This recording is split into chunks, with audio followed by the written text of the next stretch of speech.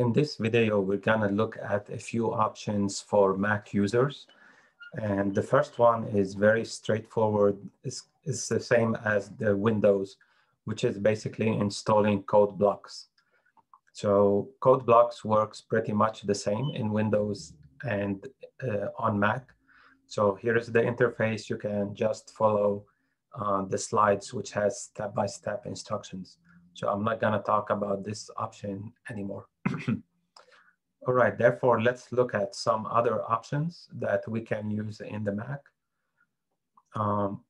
Basically, the Mac operating system is based on Unix environment, and Unix is very similar to Linux. So what I showed you on the remote desktop connection with Linux, these commands can run natively on the Mac pretty much. So what I did here is I opened the terminal application. You can get to this in two ways. Either you can go here, go and utilities, and this is it, terminal. So double click on this, or just go to the search and type terminal. And this application basically will open up. So here it is, I already have it open. So let's see if the GCC command works. So I'm just gonna type GCC, that's the compiler. And you can see it's already in there. It says no input files. So there's something there expecting the files. If it says command not found, it means you don't have the GCC installed. So you may have to install it. So I have a little hint here. If you found out that you don't have GCC, try running this command, xcode-select-install. This will download something called the command line tools, and they will be installed under this folder. And if you go to this folder in the binary or bin, you will find the GCC has already been installed. I did experience this when I updated my operating system on this Mac. GCC didn't work anymore until I have done this command. So basically, you may find out that GCC is already installed on your Mac. You really don't need to install anything else. Just type GCC, and if you get something like this, no input file, then you know it is recognized. Let's type some crazy command. This is, if you get something like this, command not found, that means you don't have GCC. But if it says no input files, that means it's already in there. So here's what we can do now. We can do exactly what we did on the Linux machine, on the remote Linux machine, UST3, but this is gonna be running locally on my computer. So I can use the Pico editor, a.c, create a hello world file. Let's do that here.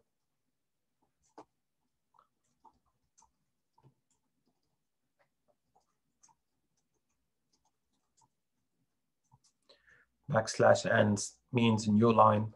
And let's finish the program with return 0 and save it. All right, a.c has been created. Let's just look at its content. Cat stands for concatenate, but in that case, it can just show me the file. So you can see it, it's here. And as we know from the Linux video, we can compile it like this, gcc-o a.c. This is the source. This is the executable that will be created if the compilation was successful. So you can see here it compiled. Executable is marked in green. // means current folder and the executable name, and it executed hello world. Everything runs correctly.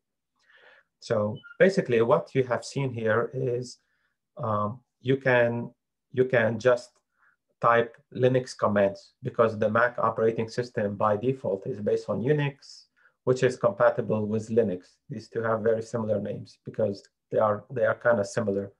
At least their underlying features are compatible. They're not 100% the same, but same commands can be run in both places.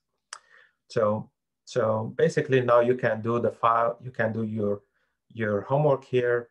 And if you navigate to the folder, you can see your files from the computer itself.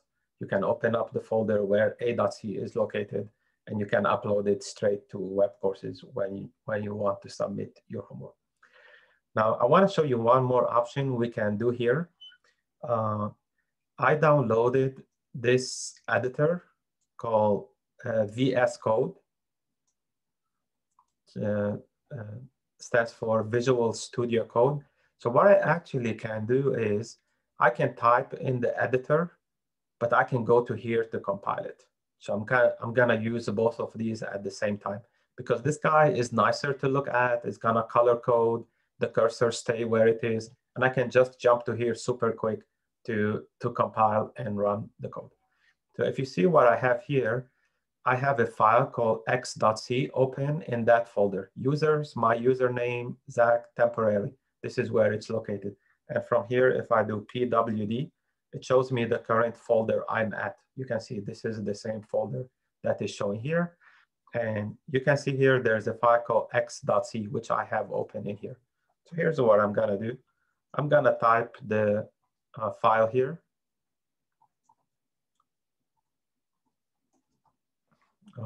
Actually, I can copy paste it. Let's copy paste this. Right, so I can type my code in here. You can see this is a little bit nicer to work with, and then I can save it. And here, let's make this different, hello world 2. And now this file has been saved, x.c. I can just compile it from here, gcc -o x.c. And if I execute it, it says, it prints hello world 2. So again, that's one option you have. You can type everything in the terminal itself by using the editor, or you can type in here in the nice editor and go in here to compile it. So sometimes I like to use this option. You can also use another option is you can tell VS Code where the compiler is located. So you can actually do everything in here. VS Code becomes like IDE. VS Code by itself doesn't have a compiler, so you have to link it. But usually I like to do this because I do like the command line, and I can use this nice editor as here. So that's another option you have available to you. So that's pretty much is it for this video.